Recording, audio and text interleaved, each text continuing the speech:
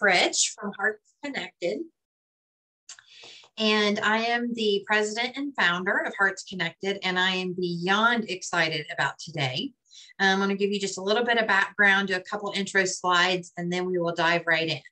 So like I said, I am Dee Dee. I am the founder and president of Hearts Connected. I am a pediatric nurse of 33 years and started Hearts Connected about 2 years ago. I'm sure you've been on our website, so please, take a look.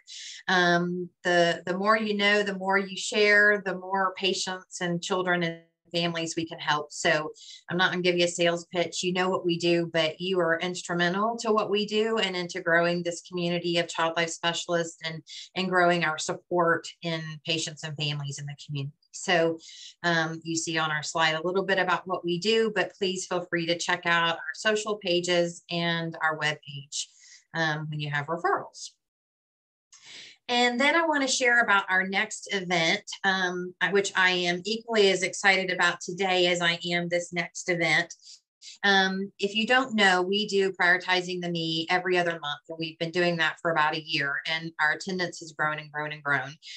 As I had said earlier, we now have over 200 registrants for this event for today. So we're very excited about that because that means we are supporting you, the industry, child life specialist, which is really, really important to me.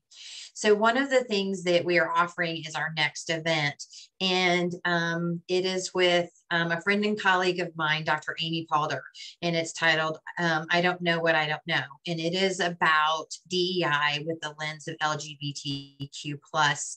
And it's about us and what we know about ourselves and how we communicate with our families and our children that we care for in being sensitive to this world.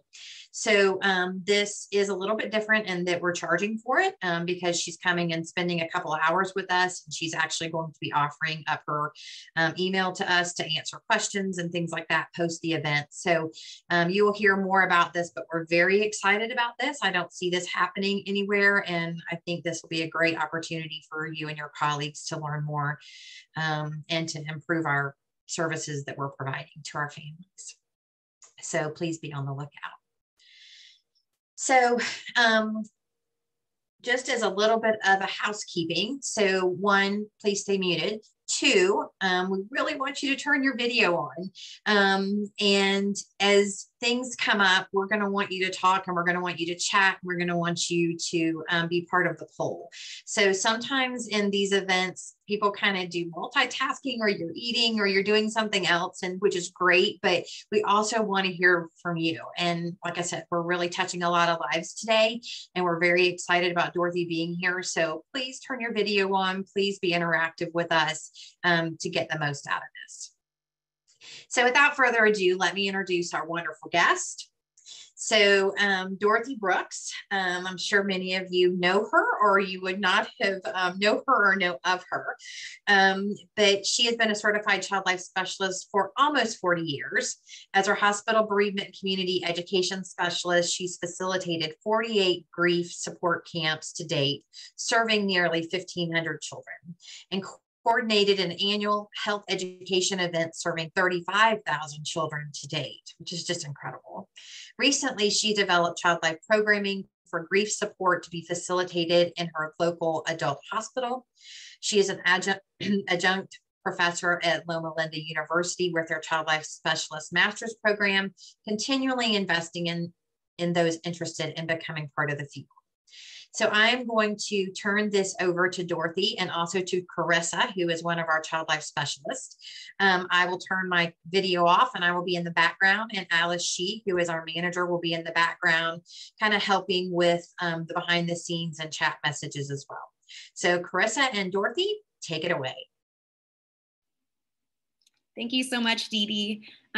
So I am so excited for today. I had the privilege and the honor of being a student of Dorothy's during my grad school program, as well as being able to work under her for a couple of years. And she has so much wisdom. She has so much passion for the field and just so much long-term experience, being able to see how child life has grown and changed and really transformed. And so I thought her just being able to share her story and her experience throughout these last 39 years would be really helpful to all of us to learn about how child life has changed. I know sometimes for us, when we're working so hard to grow the field, it just feels so slow. It feels like it's taking forever for the field to grow to the capacity that we know and want it to be at. And so I think Dorothy will be able to shed light on really how much the field has grown that we don't always get to see every day. So I'm so excited for this. Thank you so much, Dorothy, for being here. I wanted to go ahead and start today with a poll because I wanted to see who else has been a child life specialist for maybe 10, 20 plus years here too. So I'm going to put up a poll, and I would love for everybody to take a couple of seconds or moments to answer this so we can kind of find out a little bit more about how many years all of our participants have been working as a child life specialist.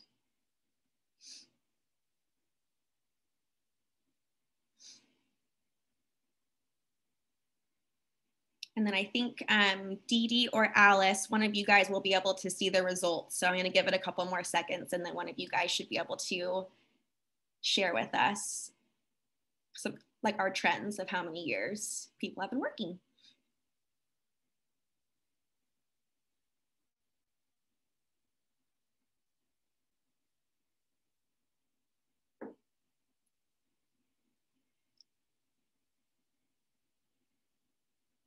So cool seeing all the numbers change. That's actually a wide range. I'm super impressed to see such diversity in people who are here today. So it looks like as of right now, the majority of our participants are either have been working as a child life specialist for 0 to 5 years or 10 to 20 years, which is amazing.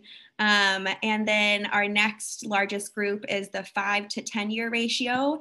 And then we do have 14 people here today who have been in the field for 20 to 30 years. Amazing. Thank you for all of your hard work. And we have 2 people here who have also been working for 30 plus years. So cool. Thank you so much for all the hard work that you've done in growing our field. I also want to have this be a space where we can just kind of learn from each other and be able to ask Dorothy questions as well. So I want you guys to feel free to share in our chat right now so many pressing questions that you have for Dorothy before we get started. And at the very end of the webinar, we'll go through those questions that are listed and try to answer as many of them as we can. Okay, so feel free to add those in the chat for us to be able to see what your questions are. Okay, so, oops, this keeps happening, I'm so sorry. My first question for Dorothy is, can you just share a little bit with us about your experience and kind of your history of being a child life specialist and just all of your many accomplishments throughout the last many years? Certainly. I'm so honored to be here with all of you. It's exciting to be able to share. I'm really grateful because we had a blackout here at the hospital this morning. So I thought I would be in the dark with you, but I'm grateful we're back in business. So yeah, I have to take you way back to 1983. Child life is not my first career even. I was a high school teacher for several years before I decided to go back to school and get my master's in child development. There was a college that said, come teach, come be with us. So I thought I'd like to do that. And when I was finished, I went to a Quaker school in Pasadena and got my master's in child development. And right when I was done, I heard about child life. And I was here in Loma Linda and I thought, I'm going to see, they have probably child life. So I checked and they did. And I thought, I'm going to be a volunteer. And I think many of us here may have begun as volunteers in child life because we're so excited when you find out about it. So at the same time I received from my alma mater back in Tennessee, they said, come teach, teach our nursing students child development, come be the manager of our children's center. So I went back there and interviewed, and then I heard there was a position for a child life specialist. Now you're probably thinking, did you do your degree in child life? Did you do your practicum and your internship? So I just take you back. It's 1983. So this would not probably happen today, but I did receive, I went and interviewed, and I knew I probably might not get the position because I hadn't taken specific child life classes. I had taken many classes that would be considered child life, but they weren't called that. So I was grateful when they said, you have the position. So the other position back in Tennessee was full-time, and I said, no, thank you. And I accepted the position for child life in 1983 as a part-time child life specialist. So there were only 3 of us in the department then, 2.5, I was half, and I worked in the evenings. And so a lot of my time was spent preparing children for procedures for the next day, surgeries, all kinds of procedures. So I had a lot of experience at first doing, I had to do a lot of education on my own too. So that was a little bit of a challenge at first, but I was grateful for the opportunity. I loved what I was doing. And even though it was only part-time and I had to work somewhere else part-time, I was very, very happy. So let me tell you what's happened over the years. In 1985, that was an important year for me because I got married to a nurse. So of course I needed a nurse in my life to help me figure all these things out, but that's not why I married him. I love Chris, and that was in 85. But the other thing that happened in 85 that was child life related was we began Children's Day. And the 3 of us had no clue that this would be in a most incredible community event that happened and it kept growing and growing. And we just in March had our 37th Children's Day. And it's pretty popular. We have children coming from schools, children coming from daycare, children coming from parent co-op groups, and they're all coming to learn about the hospital and how it can be a place that's a helping place. It doesn't have to be a frightening place. And we have everything from our teddy bear clinic, our stitch station, our finger casting, and then many departments join us. We even have snakes. In California, the children need to learn how to live safely with snakes. So Children's Day is a big event, and we're excited that it continues. And the other thing that happened a few years later was in 1993, we opened a new hospital, and that's when we became unit-based, and we added a few more child life specialists. And I have to back up though and say, I became a parent in 88, and I became sensitive to the issues that parents go through when their child's in the hospital, because my baby had a stroke at around the time of birth. And I remember thinking, wow, I understand a little better now about the fears and what happens for a parent when their baby, or when a mom has to go home without her baby. It's a horrible, horrible thing. So our son is fine. I'm grateful to say they knew what happened in this hospital. If I'd been at a little country hospital, they may not have known. But he's graduated with honors. He's a graphic design and computer information systems person, and we're so grateful that he's fine. So then in 1993, they built a new hospital, so we became unit-based. It was very exciting. And I was even offered to have a full-time position, but I was a parent. In fact, in 1993, when the Children's Hospital opened, I had my second child, and I decided that was where my focus partly needed to be as a parent, so I didn't go full-time yet. And then in 1996, one of our social workers said to our department, hey, Child Life, have you thought of doing a grief camp? And we knew there was a need. We had many children who were siblings to the kids who had died in our hospital and on our oncology unit. And so she said, I know a camp up north in Oregon. They could help you get started. And we thought, well, who's going to fund our camp? Yes, we want to do a camp. So we reached out to our administration and they said, yes, you need to do a camp and we will pay for it. And so in 1996, we began Camp Good Grief. And Camp Good Grief has continued until COVID. So I'm excited to say that this November, we plan to return to camp, and we have many counselors and campers who are calling me regularly to ask, when do I get to come back to camp? So I'm excited to say we will be continuing that. We continue to grow in our hospital, going to the emergency room, our NICU. As we grew, we needed more staff. So our staff numbers started climbing, which was wonderful. We also had a classroom teacher in 2002.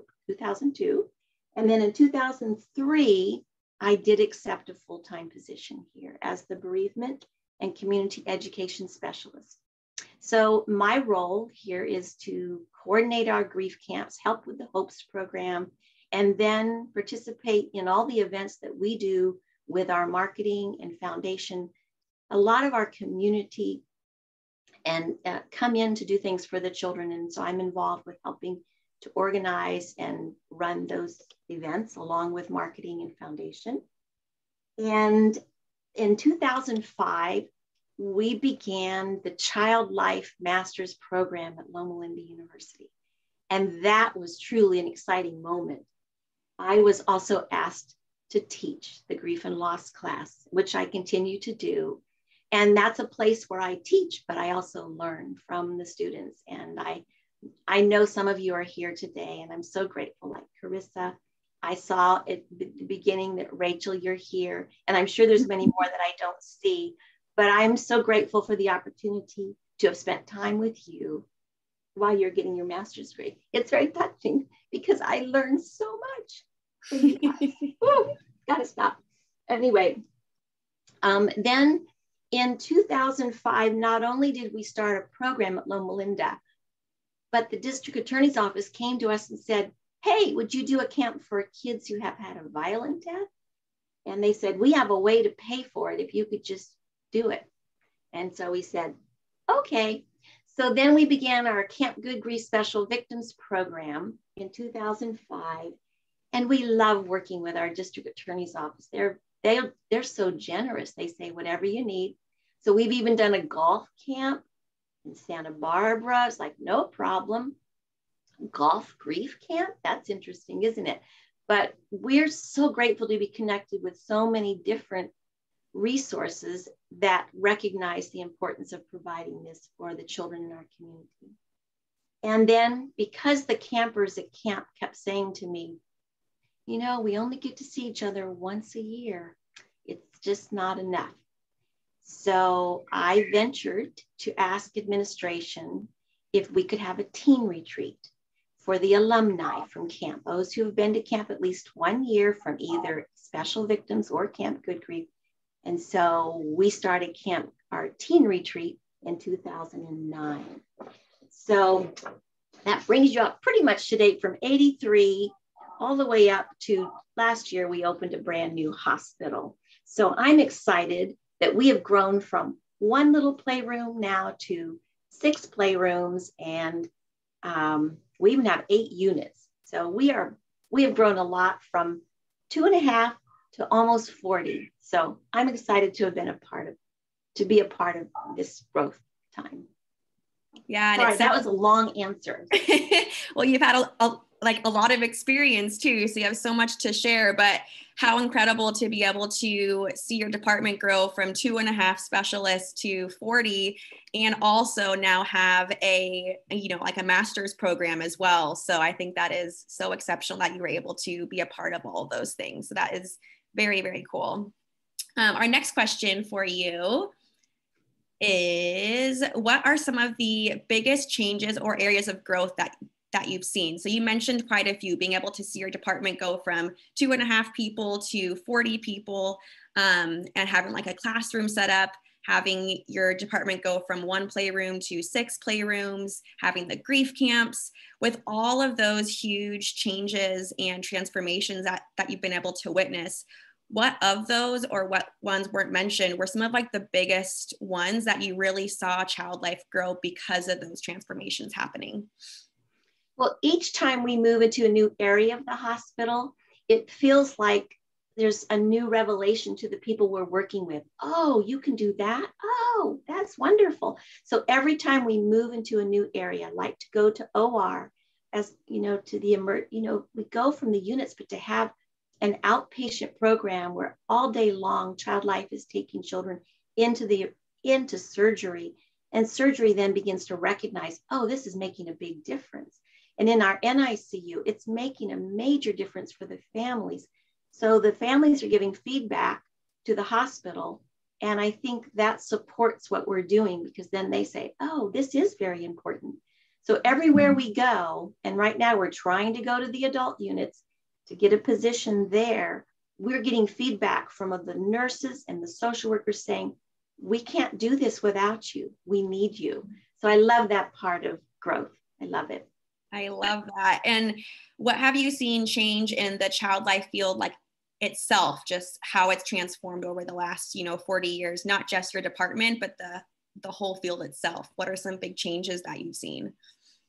Well, I think when I began, we were known as, like, well, you probably have all been hearing about play ladies, these people, and we know play is very important, but these are not terms that really show what we're all about. So I've seen the growth in this area with us being invited to do rounds with physicians and the team, to be a part of the interdisciplinary meetings, to ask for our input and to recognize that we're respected for where we are in what we're doing to assist the medical team. We have doctors now who will not even begin a procedure unless Child Life is there. So I've watched that growth in our own hospital, and I've heard from those who are at other hospitals that it's happening in other places. I've heard from one of my students who's gone on that she was told by one of the ER physicians, if we're not doing it right, just stop us. Stop us. Stop us and let us know what we could do to correct this situation. So I'm excited that other people are recognizing that we can provide very important support for the children, their families, and the staff. So that's something I've loved watching and learning more about, that's happening everywhere, not just here. Mm-hmm. Yeah, I think it's a good perspective for us to remember that, many years ago, we were just known as like the play ladies or the play people. And now we have doctors and physicians who won't start like a procedure without us being present. And what a huge, change and shift in perspective that is too. So that's great. You mentioned a little bit about working with the DA and hosting like events and things like that. What kind of different alternative settings have you been able to use your child life skills? There's probably many people on here that are curious about how they can use child life outside of the hospital setting or in different ways. What are some ways that you've been able to use those skills in alternative settings? Well, I think Grief Camp is one of those alternative settings. We're not at the hospital. In fact, many of the children who come to camp have never even been in our hospital. We open our camp up we've even have out-of-state campers coming to camp, not often, but sometimes. So using our skills and then training those who are helping us at camp with those skills on how we can assess and work with children and helping them through their loss. And I don't want to say over their loss, but through the loss is one of the most important opportunities I have had. But even Children's Day is another opportunity outside of the hospital for us to help children who may never even come to the hospital to know about what goes on. If they came to visit somebody else at the hospital, we can make a difference. Even if they aren't touching this floor in our hospital, we can make a difference in supporting them. Also, I've heard now that there's a child life specialist in a school. And I love the idea that we can be in settings that we've never even probably thought about. What could I do? But I think now we think of what are my skills and where are their needs to use these skills. I think a chiropractic office could be a perfect spot, right? A dental office, and any medical office, and all assessment centers. These are all wonderful places for child life to be involved. So I haven't been able to, be everywhere. I have done a diabetic support group for kids who were not patients, and grief support group. Those are a little bit outside of the hospital. So that's where my experience has been. Okay.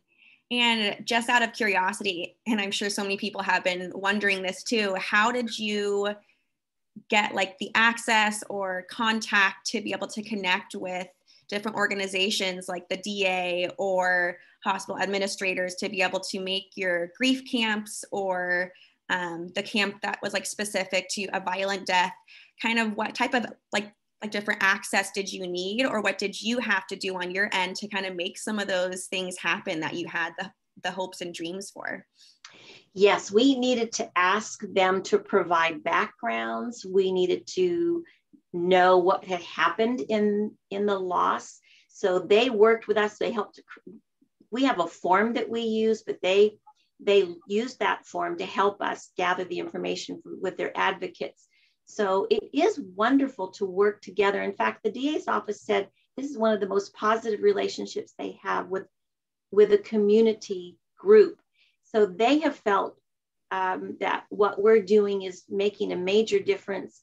And they honored our camp on a Victims Month several years ago, because they know that the camp that's happening is changing lives. So your question is, how did I connected with them?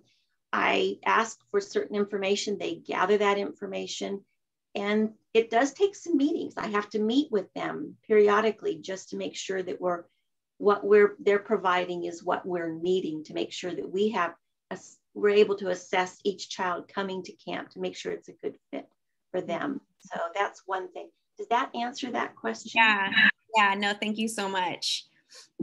I also wanted to be able to ask the group and the audience as well, and give a couple of minutes for some people to share. But if you are comfortable, could you please put on your video and unmute yourself? And I would love for some people to share what you guys have done to be able to expand your department specifically, or to be able to expand the field of child life in kind of some similar ways as Dorothy has done, or maybe some new things that we haven't heard yet. So I'd love to hear some things that you guys are doing too.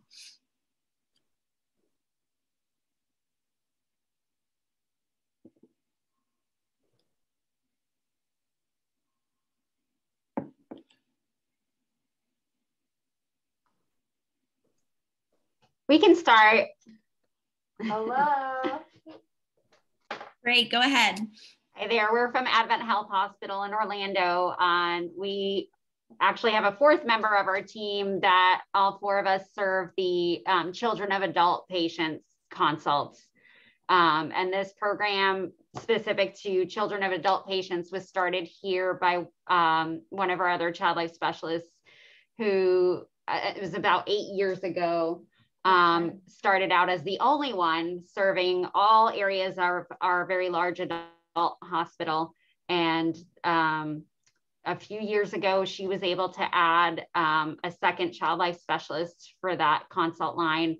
And then during the Delta COVID surge, it became very clear to administration just how important this role was to serve all these children who were going through the loss of a parent. And we were able to have 2 additional child life specialist positions approved to work with children of adult patients through COVID-19 funding. So in just the last year, we've doubled our program size for adult consults. Wow, that's amazing. And it's cool to see how, something horrible like COVID could make something so great happen with our field. So I'm glad to see that we were able to utilize, tragedy to create something super helpful and super impactful for families during a time when they really needed it. Were you guys gathering data to be able to show proof of the impact of child life services to be able to utilize that funding? I'm sorry. We were still talking. What did you ask us? Did you need to gather any data to show proof to your hospital the impact that Child Life was having to be able to utilize the COVID funding? So we were starting to gather numbers, but really once they heard the stories, the individual stories of how families were being impacted, of having support through an ICU stay, an ECMO stay, and through the loss of a parent, we didn't have to do any more data collection. They immediately approved those 2 additional positions. That is so great to hear. I feel like numbers can show a lot, but a patient story can share so much more. So that's awesome that your hospital has been able to see the value of Child Life. Does anybody else have any other experiences or different areas that they've been able to grow their department into or the field of Child Life to? Hi, can you hear me? Yes. It's Helen from Montreal, the Montreal Children's Hospital. So my internship project 19 years ago was to create a pilot project for a child life specialist working in day surgery. And the pilot project went super well, and they actually created a position, which I did not end up working in that position. And then my colleague who was working in that position took it even a few steps further and created a program, parental presence at induction. And what they've done is they support parents going into the OR and while their child falls asleep. And also they do more preparation, virtual preparation since COVID hit. And they've even wrote a research paper on their outcomes, and also have now got funding for a second position in that department, which has been really incredible. And I mean, there's more initiatives. We have pet therapy that we run. It was a 1-day program, and now it's a 2-day program in order to meet the demands of our outpatient clinics since they're getting so much bigger. So we're always trying to find different avenues and ways to be visible, and because we see the impact that we make. That's amazing. Thank you so much for sharing. And you mentioned growing into like the virtual space, which I'm sure we've been able to see more and more throughout these last couple of years. And it also kind of birthed, Heart Connected as well. But is there anybody here who has been able to grow their department to the virtual space through their hospital? And what has that been like for you? Hi, I'll share. Hello, my name is Erin. We're from Rady Children's in San Diego. And during the pandemic, I've piloted a telemedicine program through Rady Children's. So working with the patients of Rady's in outpatient setting and doing one-on-one and different support groups and art groups for supporting patients when they're not in the hospital and providing child life services in a different setting. That's awesome. Thank you for sharing, Erin. It's really cool just to hear how we're not only, growing into spaces beyond just the pediatric setting, but growing into adult spaces, going into the virtual space, growing into to different outpatient settings to be able to advocate for parent, presence during their anesthesia and things like that. But just being able to hear all of the different spaces and ways that we're growing beyond just the pediatric hospital setting is really cool. So thank you so much for those that shared. I really appreciate it. So I have a few more questions for you, Dorothy. So when you first started, what helped you to be able to stay motivated and patient for the growth of the field? Because obviously we all know, we understand that it feels very slow at times, that our field is slowly growing and slowly gaining the attention and the recognition that it deserves. How did you stay patient through all of that? Well, I also want to thank everybody for sharing. And Erin at Advent Health, I'm going to contact you because we're collecting data too for our adult. And we love your story, all of you who shared, Helen and Erin, thank you. So one of the things that helped me is because I love challenges too. And so when I was able to do a support group for the children, we had a support group for parents. And so children from, who had diabetes came with their parents and they didn't have anything to do. So it was wonderful being able to do a support group for children with diabetes and their siblings. So that was one of the first things I got to do that was kind of pushing out of, you know, the units. And then doing a grief group too. I did a grief group for children who had a parent die and had support for leading the parents too while I led the children. So those were things that helped me at the beginning to know. I remember it was very scary doing lectures at first and all the things that we do to educate everybody in the hospital, but those challenges were good. They're they just push you a little bit and help you know that you're helping everybody understand a little bit better, and that's going to bless your whole department and all the patients in the future. So that's what I did. I did those things. I love that. So you saw a challenge and you weren't scared of it. You saw it like as a way to be able to grow and kind of come above whatever that challenge is.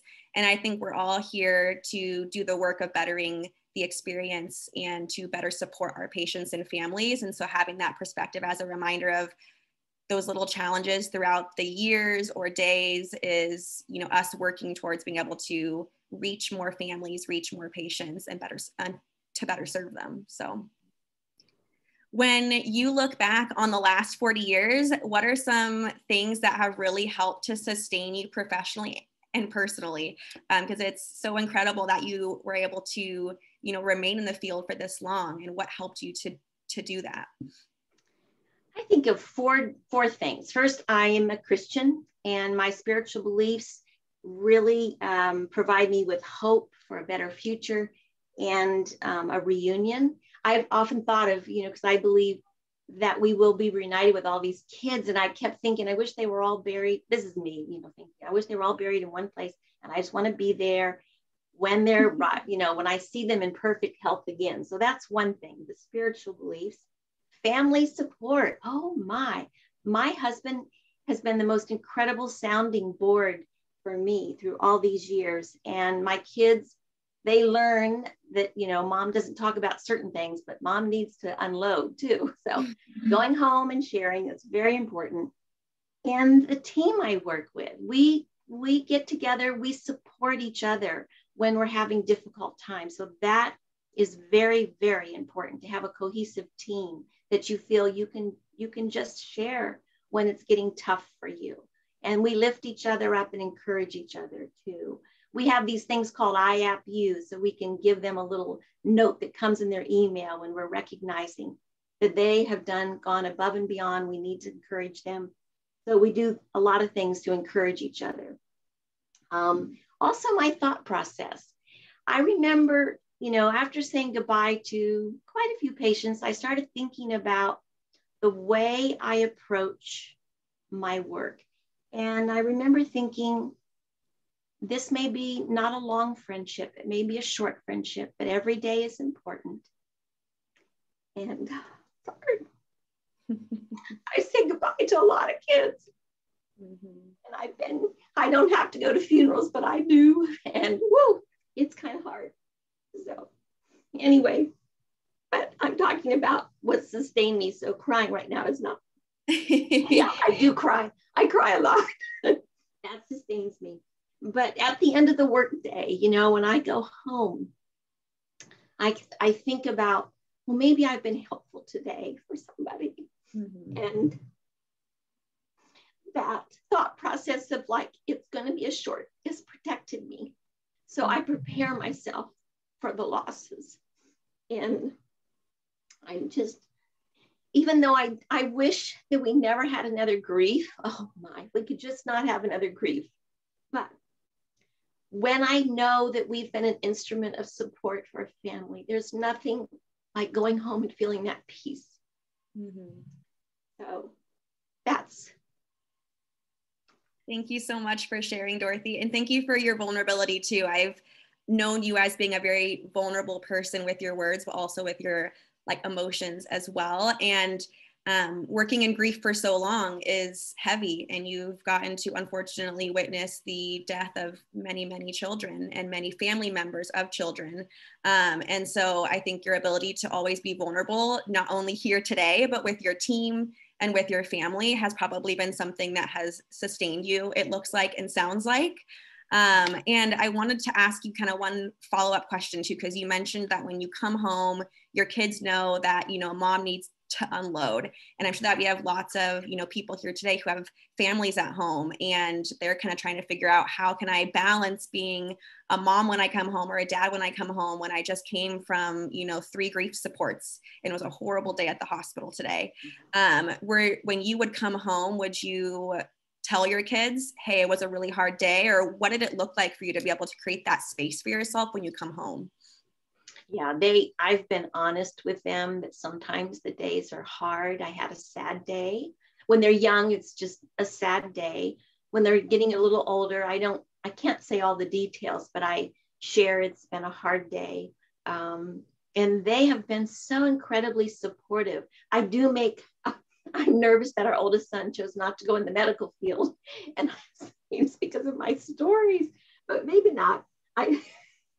Our other son is in the medical field, so I don't know. Hopefully my stories didn't frighten them too much, but I tend to be very honest with my kids, and the support I found from them. It's so funny. If we're just sitting watching a program on TV and an ad comes on that's touching, they would all turn to me because they know I'd cry during that advertisement. So they just look at mom and say, oh, that's so sweet. But I think I save up all that sadness, and then something just happens and it releases. So, and they are in touch with their emotions too. I'm grateful to say they haven't shut them down because of me, but that's how I handled that. Mm-hmm. Yeah, it sounds like you were a safe space to show that it's okay to release your emotions, whether it's the right time or not, by being able to release them in a safe space. Mm-hmm. Thank you for sharing, Dorothy. Mm-hmm.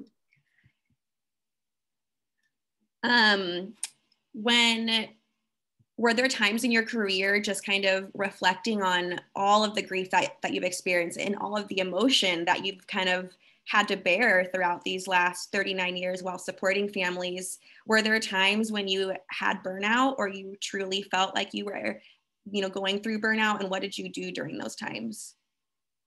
Well, I recognized that I have to balance my life. So I do a lot of different things outside of the hospital to balance my life. And one thing I can tell you, I don't go see sad movies. I have to know how the movie ends. It has to be happy. I love comedy. I love a lot of, you know, and I love to do events with my family. We love playing games. So I focus on a lot of other activities. So I don't talk about work at that time, and I've been able to separate that. And I have friendships and other family members that I love spending time with. We do a lot together that has nothing to do with work. And yet I feel the support from my extended family for what I do. So I think that's how I've been able to do it, to make sure that I'm trying to balance my life. And there are times when I go home and I know I can't do a thing. I just need to go to bed. After grief camp, my husband is so sweet. He has the sheets changed on the bed. He said, get ready for bed. You're going to sleep right now after grief camp. So I have wonderful support. So that also, I have to say, it's not just me. I have a lovely team around me that makes a difference. Mm-hmm. And support is so important. And you also mentioned balance, and it sounds like your balance is super intentional in that, you know, after a hard day, you may not necessarily seek out watching a sad movie to release the emotions, because you allowed yourself to release them at work or in the car, like the drive home, or when it was, you know, currently happening or right after it had happened. And then you're able to then find the intentional balance of watching a comedy or doing something fun to just give your brain a break. And so I love that you touched on like the breakdown of being able to find a balance and not only just get sucked into finding the release of feeling sad or feeling upset. I think that's super important too. What do you wish you could tell your younger child life self? And we also had someone ask a question as well of what do you wish that you knew when you got certified? So they're kind of both related, but how would you answer this question? Okay, I'll answer both those questions. Well, first of all, I didn't feel like a legitimate child life specialist because I hadn't come through a child life program. So I think what I would say is, hey, you're going to be okay, Dorothy. It's okay. You are motivated to learn, and you've taken many classes that are like child life classes. So that's one thing I'd say to encourage myself then, because there's so much we learn in our classes that I had to kind of learn on my own. And that's a blessing. But there's also a lot that we learn at work every day. So that's one thing I'd like to say to myself, a younger self, is you're going to be okay. You're going to get this stuff. It's going to make sense one of these days. So that's what I'd say. And then the other question that somebody asked, about being certified. Now, when I started, the Child Life Council had just begun. And so they were at their beginning stages. So we had joined the Association for the Care of Children's Health. That was our official organization until Child Life Council got started. That was their first name, Child Life Council. And the first, I hate to say this, but the first time that I was certified, we just had to turn in all the things that we were doing, and then they certified us. Well, that didn't last, did it? Then we had to take an exam for that. But I think, that's the hard part, isn't it? That we need to prove, and the exam has improved. I've even helped with some questions, because when they first started, we weren't sure that it was really measuring what we are as child life specialists, but it has improved over the years. So I'm grateful to say that. But I do think, I do know this, that even if you are not certified, that does not mean that you are not a great child life specialist. Certification helps, but it doesn't mean that you're not a great child life specialist. So I just wanted to put that out there, that I have met incredible child life specialists who are not certified. And then there are many who are. So I don't think it means that you can't make it. It is nice when you can be certified, but if you are not, it doesn't mean that you're not a great child life specialist. Thank you for sharing that, Dorothy. I'm sure that there's some people here today that needed to hear that. So thank you for sharing. What are some words of wisdom that you can share with all of us? You already have shared so much, but if there's one thing that you could share with us to be able to just kind of support all of us here as if we were like your students, because I feel like throughout my years as a graduate student, I got to learn so much from you. And if we were all like your student here today, what's kind of something that you would just share with us to help to support us and to mentor us? Okay, one thing I know I say every year, so you may remember this, but if you ever get to the place as a child life specialist where you think you figured it all out, well, that's the most dangerous place to be, because we are learners. We learn every day. We learn from patients. We learn from other staff members. We learn from parents. We learn from each other. And so if you think you figured it out, if I see somebody who's acting really overconfident, that makes me really nervous, because I think child life is all about learning every single day. Just last week, I learned something from a chaplain that I thought was beautiful. A family was at the bedside of a patient that was dying, and they were very, very quiet. And the fellow and I, we were outside giving them their privacy, and the chaplain went in. And the gentleman was able to talk a little bit. He had him read a few of his favorite verses in the Bible. But then the chaplain, because we read this in his note, he turned to the family who was very quiet and said, I think he might enjoy hearing your chatter as you talk among yourselves. He didn't have a lot of energy to interact with his family as he was dying.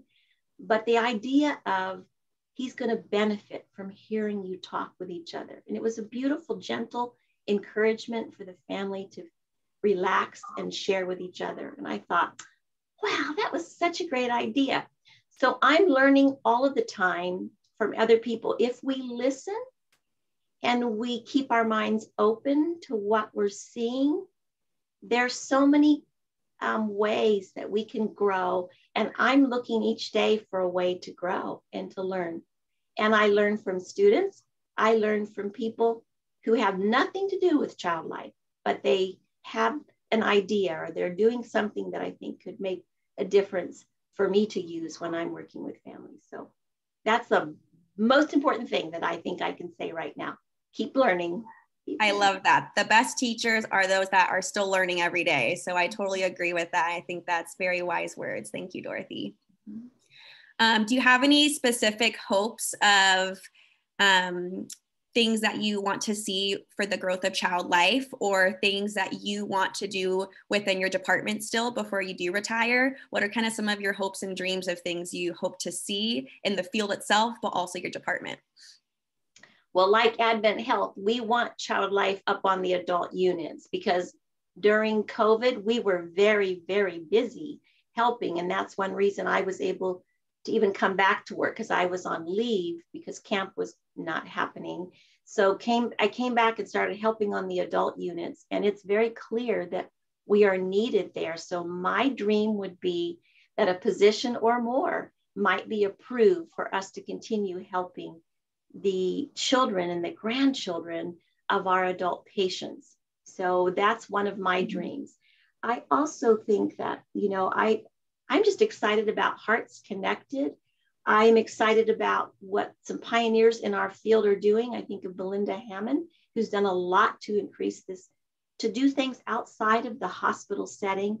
If we are ever licensed, it's because of what Colleen Sherry is doing to make that possible for us to be licensed. So I'm impressed with the people who are willing to push the parameters and to work extra hard to show what child life is capable of doing. And of course, we all didn't get into this for the money, right? But I do think one of the things that draws people to child life is the satisfaction of what we're able to do to help families every day.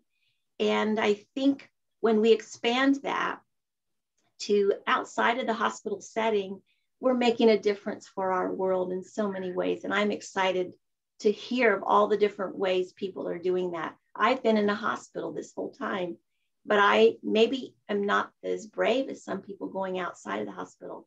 So I'm excited to hear about those of you who are doing things outside in a new setting. Great. So I want to make sure that we have, about 5 or 10 minutes to be able to have an open dialogue with Dorothy. We did have a lot of questions submitted in our chat, so I'm going to go through those and pick out a couple to ask Dorothy. But I want to set aside some time right now for you to be able to turn your video and your mic on and to ask Dorothy some questions live. So go ahead.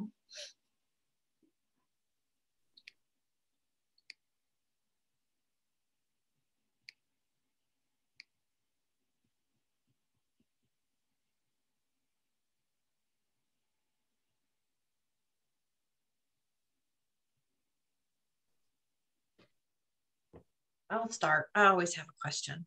So I think one of our biggest, I'm going to call it a problem because it's my biggest marketing concern, is that child life is not a household name. So in all the work that Hearts Connected and everybody that works for me and the other pioneers in the industry that are doing community-based child life, what suggestions do you have as to how to communicate in layman's terms what we do? I guess for me is whenever I see a need and somebody is sharing a need and I'm thinking, oh, we can help with that. So that's one thing I want to be available. And if I feel it's beyond my scope, I need to put them in touch with who can help them. But to be a household name means that we're answering the phone, we're talking to people who are calling saying, I need help. Whenever we have an opportunity to do a lecture outside of this setting to help expand people's minds, and that's happening to me this weekend at my church. So wherever we have it, when we have a chance to go outside of where we're working to help other people understand, and then they tell somebody else, and then I think that's one of the things I feel we can do that wouldn't take a lot of extra work, but just to be ready and be available. Mm-hmm. Great, thank you. I had someone ask me privately, about your experience in working with the DA, and they were wondering, have you heard of child life specialists working in courtrooms, and were you ever like invited to do any type of work like that? You know, they have victims advocates that are doing that, and they even have dogs that are trained to help with the children, and they bring those dogs to camp. So I haven't been invited just because the victims advocates are trained specifically for court. But if they didn't have victims advocates, I'm sure they might invite. They're very open to what we do. So if they didn't have that, maybe we could go into that place. But they do have specific roles for those who help children at the court. Awesome. Thank you for answering that question. Does anybody else have any other live questions for Dorothy that they would like to ask?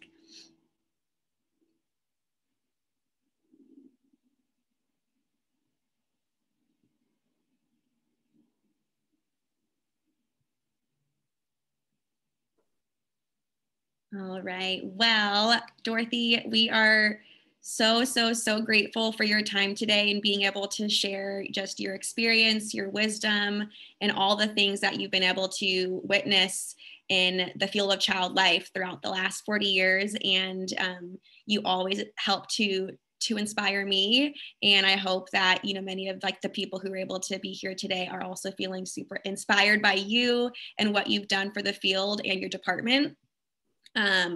For everybody who is still on, an email will be sent to you, and that will include a post survey. You have to have the post survey completed to be able to receive your PDU certificate, and we'll send that to you shortly after the post survey is done.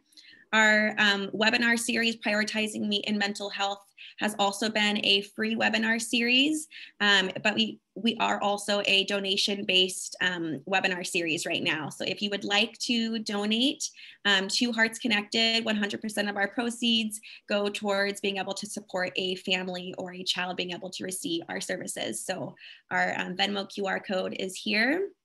And again, we are so thankful for all of those who were able to be here today. And thank you so much, Dorothy, again.